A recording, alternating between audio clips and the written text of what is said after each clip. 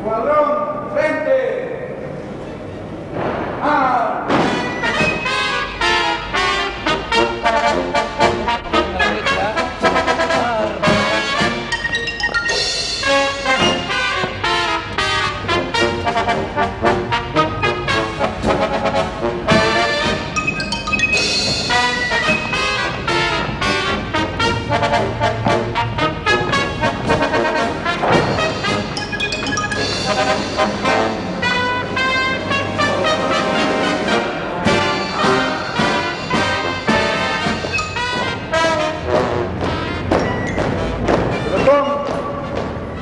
Alto, derecha y derecha, descansen, alto,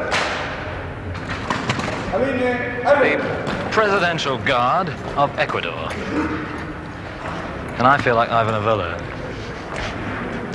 Tal, venga, pelotón, alto. These men, wearing a uniform that's a century and a half old, are the picked men of the Ecuadorian army. They are sworn to defend the president. And I wish I could say they'd never lost a president yet. In fact, Ecuador has had 35 presidents, and some of them left fairly abruptly. But there's no doubt about it, this is an enchanting scene, a Ruritanian scene, a scene of chocolate soldiers.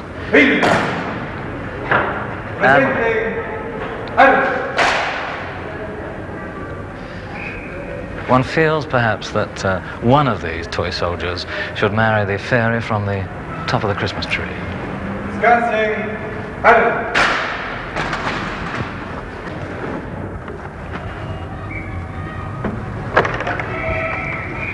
The cream of the Ecuadorian army, these men, of course.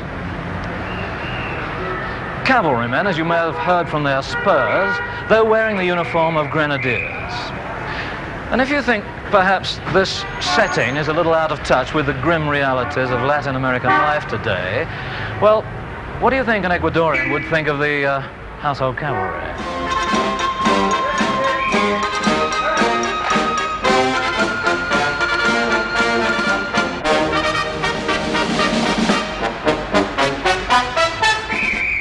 Who could have a nicer Christmas present than a general salute from the Ecuadorian army?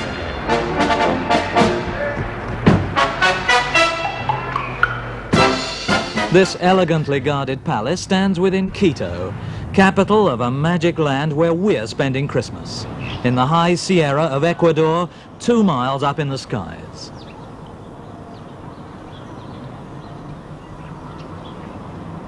Quito, presenting itself with the compliments of the season, is cradled by the Andes with slumbering Pichincha in its backdrop of volcanoes.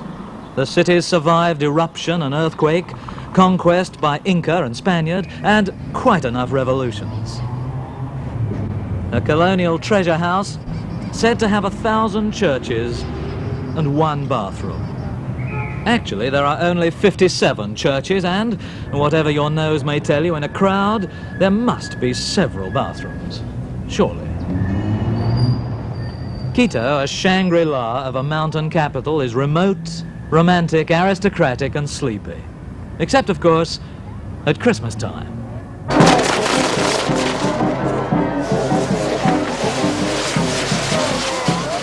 You may be spending your happy Christmas traditionally, but up here in the Andes, we have other ways of celebrating.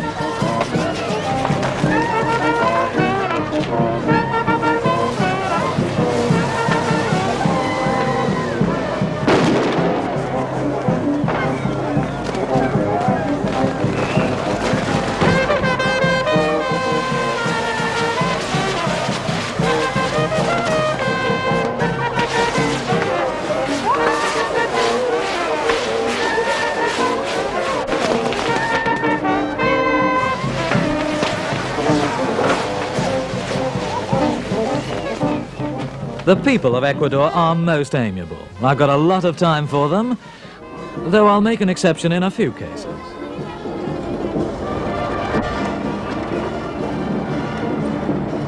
Like everywhere else at this time of year, there are the friendly drunks and the unfriendly drunks.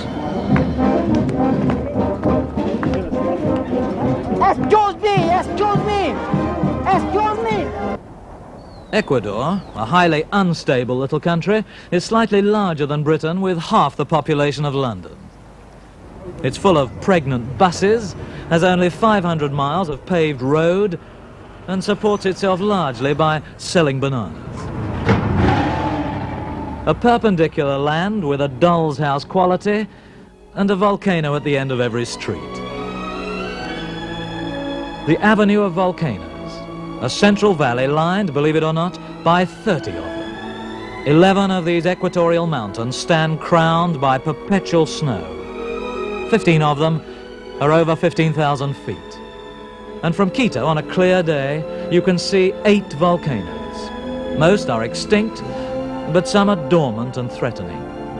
Ecuadorians may live braced for an eruption, but they do live amid Himalayan grandeur. That avenue of the volcanoes is so grand, so majestic, that it's almost impossible to take in at ground level. So for a really unusual view of a white Christmas, I'm going to try a trip in a sky van with the rear door open.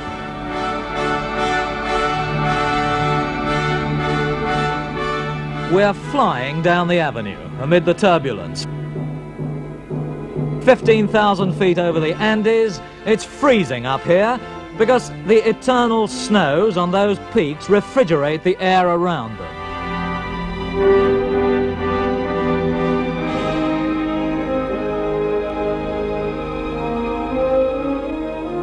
There's an icy lake in a dead crater. It's miles high.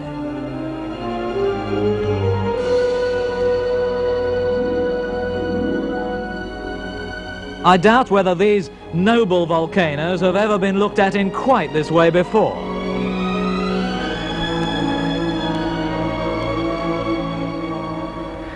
For those of you who like to live right in the middle of things, this is the place.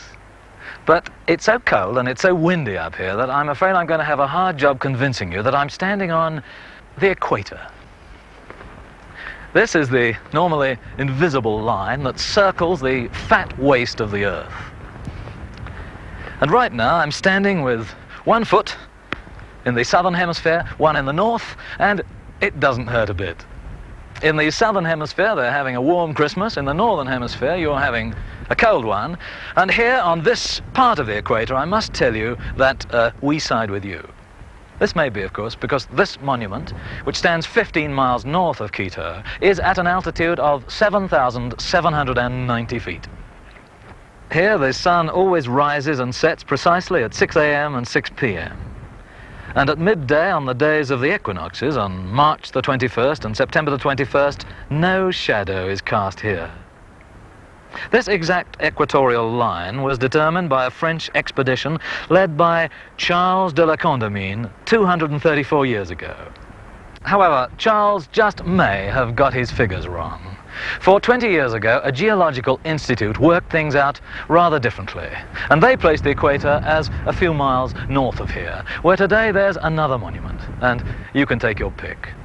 But anyhow, the middle slice of Whicker's world runs through this area, and I've got to tell you, it's cold. So personally, I'm heading south.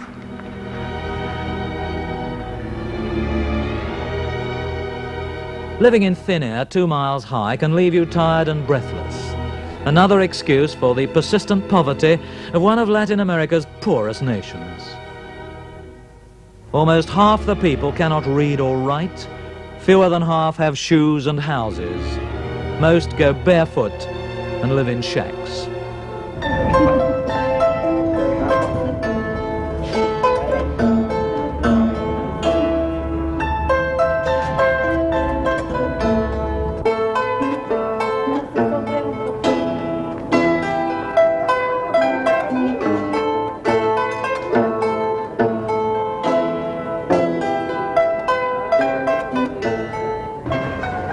The sad, hopeless Indian is the destiny and burden of Ecuador. He carries the country on his back. Without him, there'd be no agriculture, and so, no food. No one to build roads and houses, no one to sweep streets, no one to do the hard labor.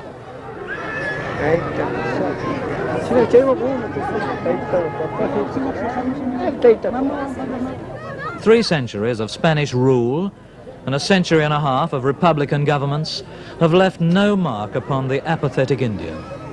His dress, his language, his home are just as they were in the 16th century when the conquistadores arrived. He plants the same crops in the same way. This is not only a refusal to assimilate, but to acknowledge. The melancholy Indian living out a life at once pathetic and primitive does not look at you, he looks through you. No other race can in this way make you feel that you may not exist, or that you are at best a ghost. The Indian never had any concept of himself as a separate entity. He was part of a social whole. So it could be that when, centuries ago, the Spanish massacred Indian nobles and leaders, they stunted the growth of this race forever, as though performing a lobotomy upon the brain of every enslaved Indian to be. With the heart of their social empire wiped out, a racial neurosis took place. Unable to understand, the Indian retreated. Deprived of dignity, he became degraded and turned to drink to his fermented corn chicha. The colonial Spaniard saw no historic race, only sullen, sodden animals, the condition of conquest.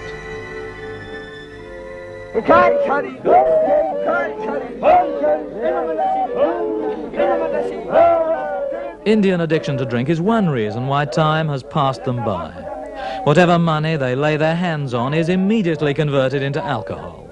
With chicha, from fermented maize, or with rum, they stun themselves into oblivion. The quickest way, perhaps, to the happy hunting grounds of the Indian's hidden dreams.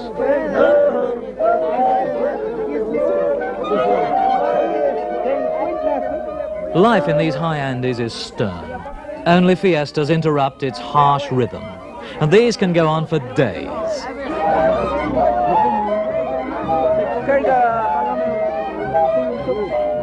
The Indian's idea of a Merry Christmas is uncomplicated. He just wants to get stoned out of his mind.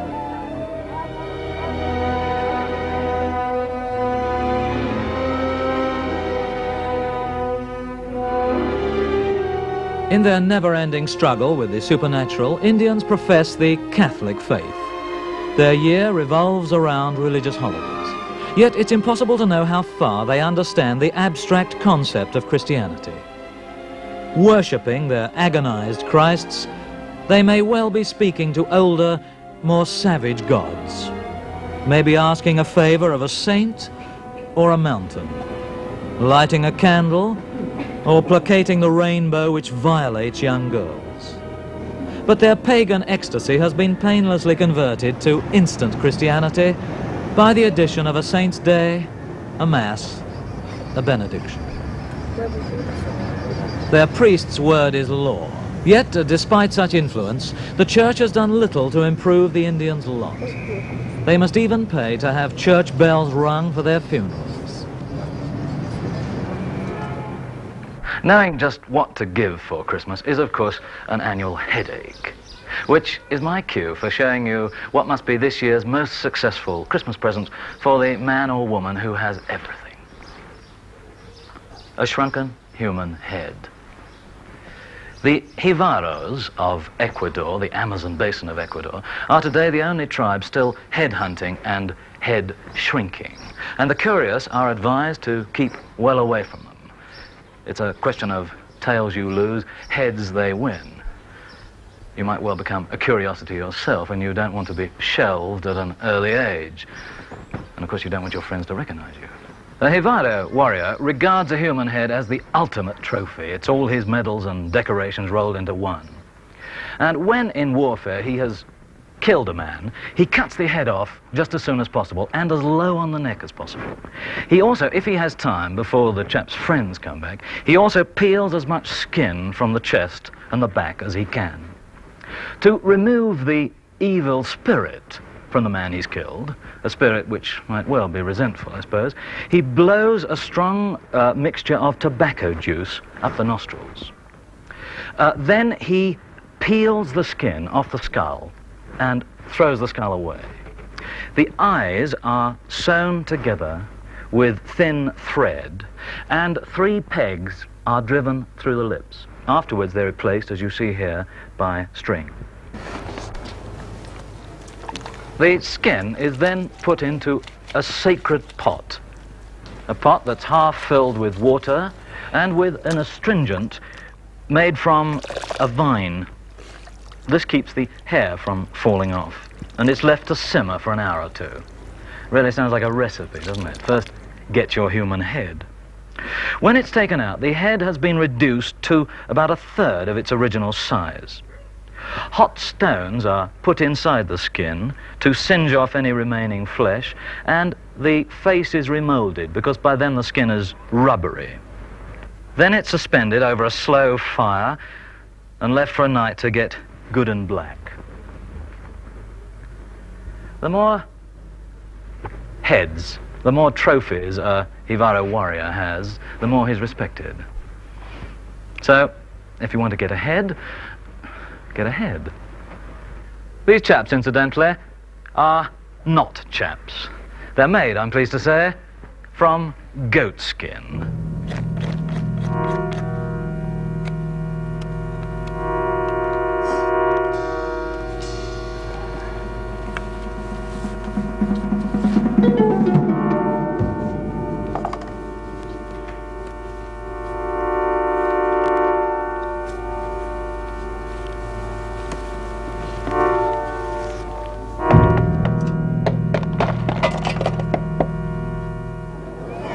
If you've ever complained about carrying home the Christmas shopping, well, get a load of her.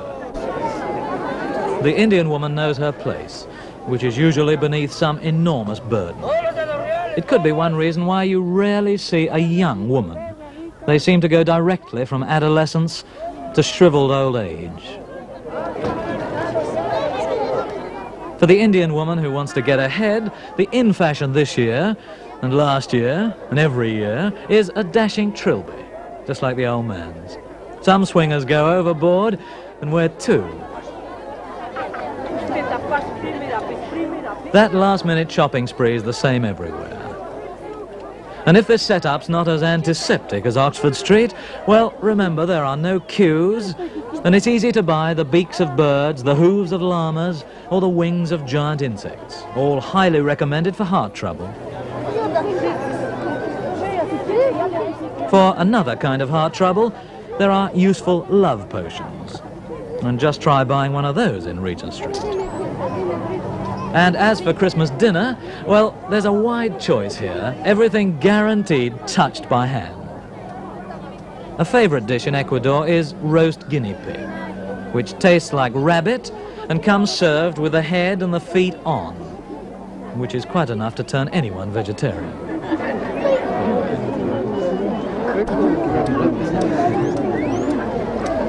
I couldn't bear that. And so perhaps would these steaming bowls of mondongo, a glutinous soup of the intestines of cattle, with various other unspeakable things chucked in to give it zing.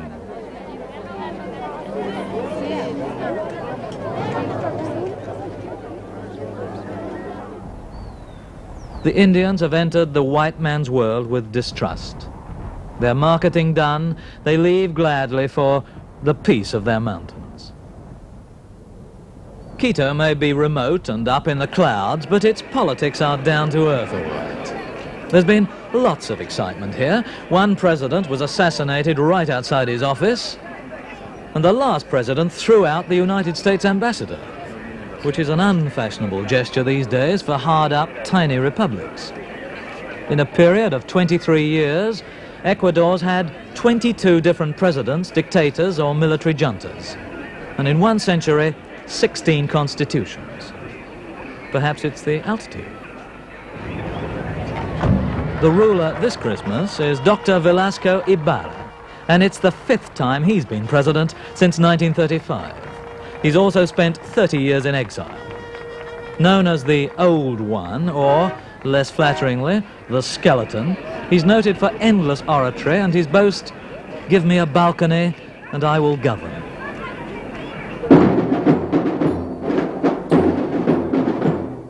His main problem now is to incorporate the destitute Indian mass into the state, for race is the exposed nerve of Ecuador.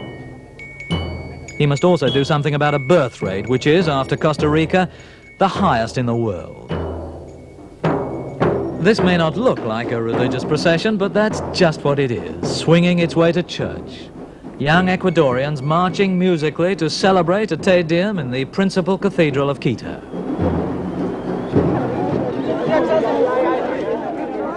Military and civilians come together at the Christmas parade as armed forces cut a swathe through the public, encouraging them fairly sharply to make room for marching bands.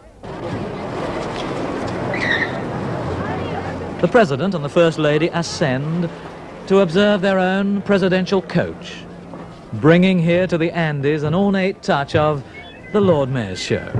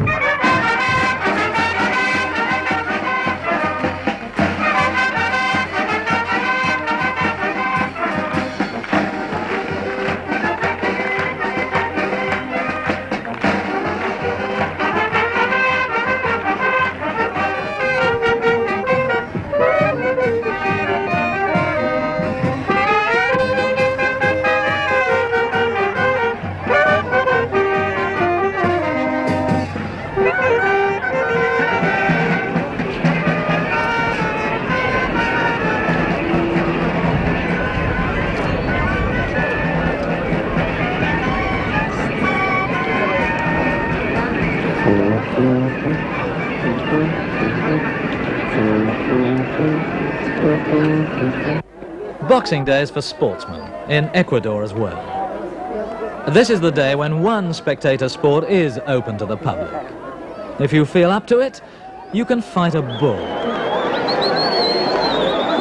After a year of shouting advice to matadors, you can get down there in the ring and show them how it should be done. The brave bulls are here, and so is the sand. You provide your own blood. At this tienta, at this Boxing Day meet, bull meets man en masse.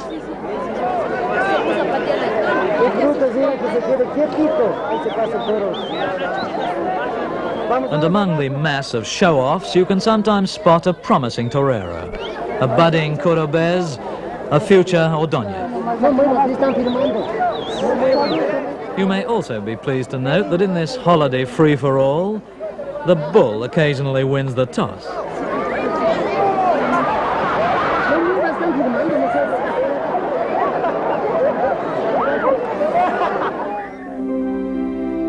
In a frantic world, there is, I suppose, an argument for building a high fence around Ecuador and expelling anyone who introduces efficiency or sanitation, who weans the Indians from their careless ways, or discourages dancing in honor of the Blessed Virgin. Then this undiscovered land, where every day has the same length and the same climate, then Quito could surely wait for more centuries, serene and undisturbed.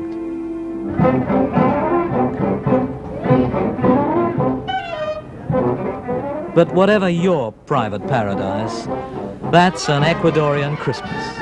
A fiesta pushing all before it through squalor and majesty. Some seasonal celebrations in the High Sierra, a sort of Shangri-La.